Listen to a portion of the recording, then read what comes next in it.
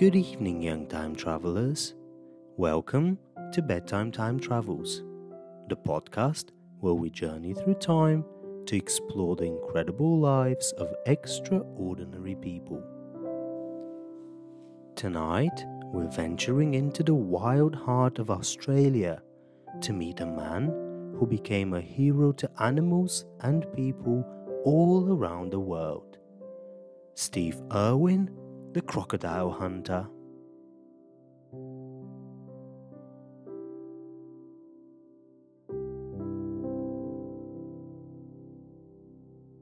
If you're as passionate about adventure and wildlife as we are, please show your support by leaving us a 5-star rating and a positive review on your favorite podcast platform. Your feedback lights the path for more young explorers to join us on these magical bedtime journeys. Now, back to our story.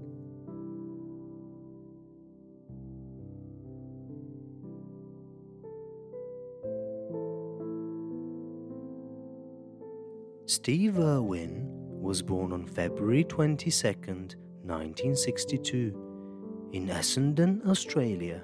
But his story truly begins with the opening of the Queensland Reptile and Fauna Park, founded by his parents. Growing up in a world surrounded by wildlife, Steve developed an early and profound connection with animals. By the age of 6, he was already handling crocodiles under his father's supervision, setting the stage for his future as a fearless wildlife conservationist.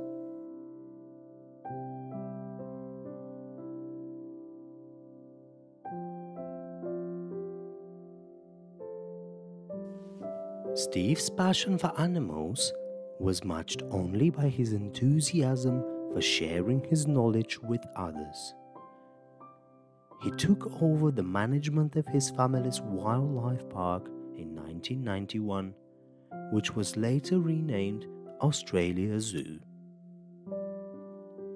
But it was the launch of the television series The Crocodile Hunter that catapulted Steve and his conservation message to international fame.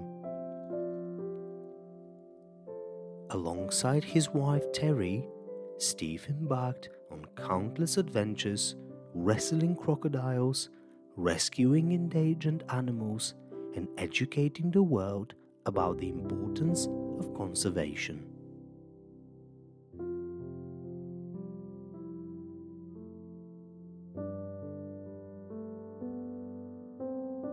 But Steve's mission went beyond the screen. He was a passionate advocate for wildlife conservation, using his platform to speak out against habitat destruction and the illegal wildlife trade.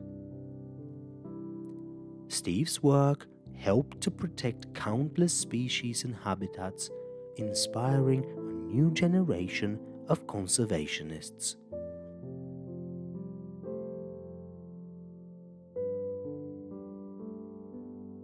Tragically, Steve Irwin's life was cut short in 2006 when he was fatally injured by a stingray while filming in the Great Barrier Reef.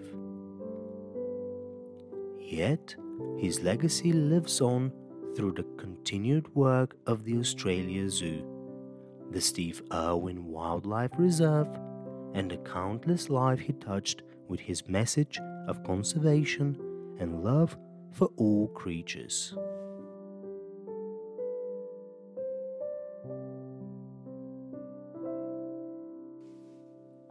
Steve Irwin's family was at the heart of his work and his legacy. Married to Terry Raines, an American naturalist he met in 1991, the couple shared a deep commitment to wildlife conservation.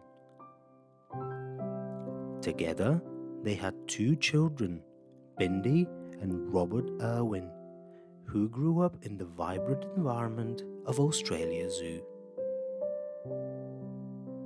From a young age, both Bindi and Robert were involved in their parents' conservation work, appearing on television shows and participating in zoo activities. Today, they continue Steve's legacy with the same passion for wildlife conservation. Bindi, an accomplished wildlife conservationist, and Robert, a talented wildlife photographer, both actively work at the Australia Zoo and participate in various media projects to educate and inspire young people about the importance of protecting the natural world. Through their efforts, the spirit of Steve Irwin lives on, demonstrating the enduring power of his message and the impact one family can make on the world's conservation efforts.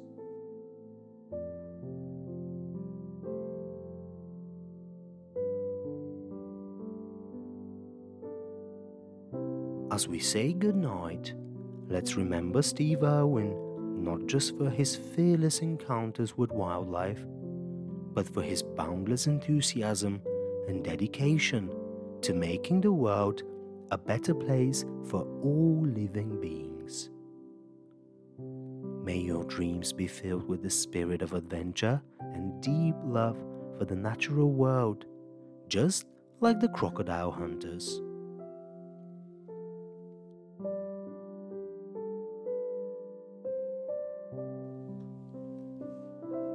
And before we drift off to the land of dreams, we kindly ask you to share the magic of Bedtime Time Travels with a 5-star rating and a positive review. Your support helps us share these stories with more listeners, continuing our journey through time and around the globe.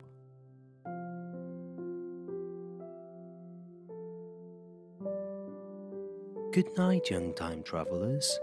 May your dream of vast landscapes, wild adventures, and the courage to protect our planet's precious wildlife, inspired by the legendary Steve Irwin, the Crocodile Hunter.